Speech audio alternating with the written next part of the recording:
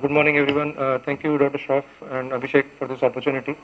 I'd like to start with a patient, a 34-year-old woman who presented and who was being treated with us for recurrent retinal detachments. You can see in this picture peripheral retinal detachment, ERM with macular edema, and well lasered, extensively lasered peripheral retina. And she had new vessels in the iris and kept bleeding in the vitreous cavity repeatedly. And she was being treated conservatively. However, in the end, we had to do a definitive treatment, do a peripheral retinectomy, and inject silicone oil, and she's been doing well since then. So the Danish proverb of better late than never does not probably hold for this opportunity, for this entity. The delayed complications may arise because of the implants or the procedure, and pre-existing pathology, intraoperative influences, and patient-related factors may contribute. So coming in late actually helps because most of the things have been covered earlier. And to prevent buccal-related complications, it's best to have a contamination-free surgery and take care of the ocular and systemic immunity. Whenever a buccal removal is contemplated, a prophylactic 360 barrage is advisable. Buccal removal should be followed with its culture and antibiotic rinsing of the conjunctival sac. Watch for retinal redetachment. Always keep a autograft ready, a scleral patch graft, especially when scleral necrosis is suspected. Other options of observation, conjunctival flapping and scleral patch grafts may act as temporary measures to tide over the time till retinopexy takes over. Silicone oil emulsification is a significant complication and in some cases contributes to almost 50% of the cases may have silicone oil emulsification and related complications. Various causes have been speculated, and it does definitely increase the risk of other complications. To prevent, it's essential to minimize intraoperative bleeding and inflammation, ensure an optimal fill by doing a meticulous base shaving. Higher viscosity oils are known to decrease the incidence of emulsification. And whenever silicone intraocular lenses are there, it is better to explant and exchange the intraocular lens. Silicone oil removal may be performed earlier in patients who have pre-existing glaucoma or patients who are prone to develop early emulsification. When performed, AC wash followed by silicone oil removal and multiple fluid exchange is advisable.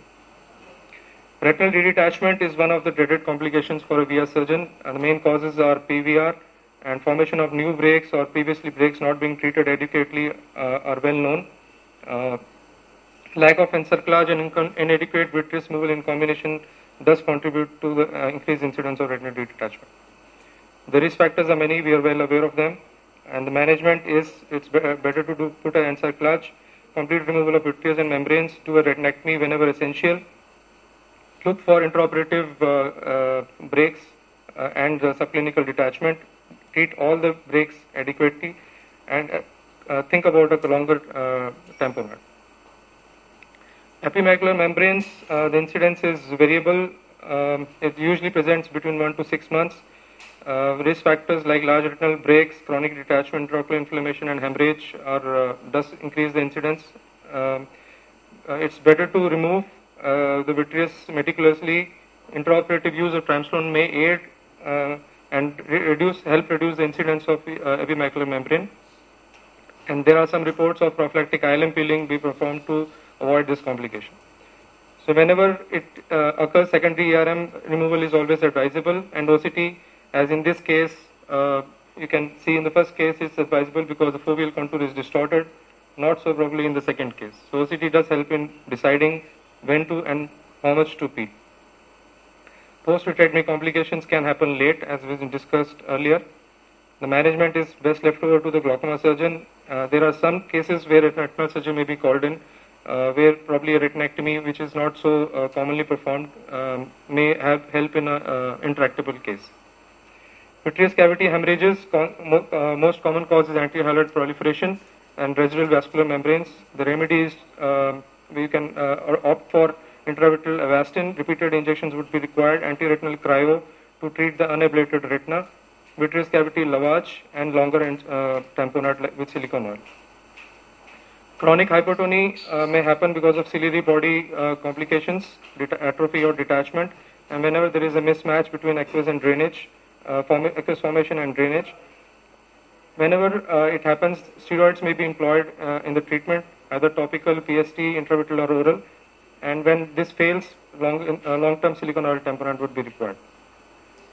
Sympathetic ophthalmia is rare, but the incidence is rising following VR surgery.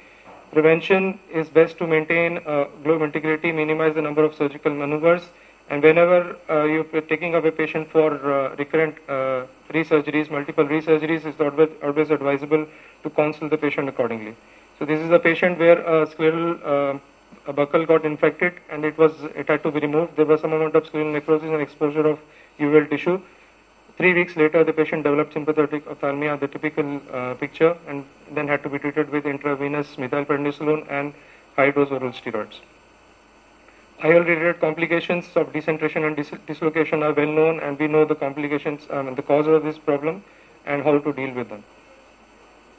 Sinus can form because of the intraocular inflammation in the initial post-op period, which has not been well controlled. The best is to have a capsulorhexis of around 5 to 5.5 mm, and prone positioning is essential to prevent sinus. Silicone oil can migrate under the conjunctiva, and there are reports of transcranial migration as well. Secure sclerotomy well and control the IOP goes in a long way in preventing this complication. Visual field loss has been reported, central and paracentral, and various pathogenesis has been contemplated. These theories include intraoperative fluid exchange may be the culprit, and it may be also because of the tissue trauma, direct tissue trauma because of PVD induction or ERM-ILM peeling. So there are many cases where we know, and the decision to treat and how to treat is not that difficult, but there are some unexplained cases of visual loss following SOR with different theories are there, and it's yet to be proven. To summarize, if you have to summarize in one line, it goes as get it right the first time, avoid pre-surgeries, timely and judicious management of the complications. Patient has to be kept in picture because there may be a good initial post-operative result, and these kind of complications can disturb the patient and the physician equally. Long-term follow-up is essential, and that is imperative. Thank you so much.